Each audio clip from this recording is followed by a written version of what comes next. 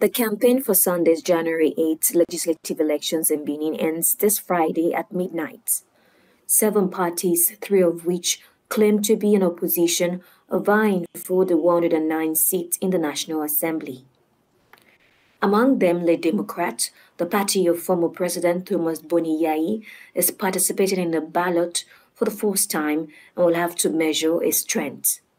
The Bloc Republicain BR, the party of the presidential movement, best rooted in the north, will have a strong opponent this time in this area where the former head of state is based. Discreet since the beginning of the campaign, former President Thomas Boni has made trips to several localities in the north of Benin this week. Habib Toure Dramani, deputy on the Democratic list in the 8th district, sees this as an asset for its party's campaign, able to galvanize voters.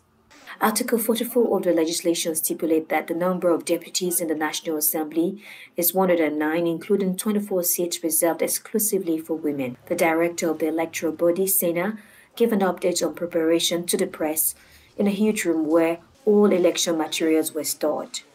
He said the entire perimeter is secured by armed soldiers. The last legislative election in 2019 was marked by violence and the absence of the opposition.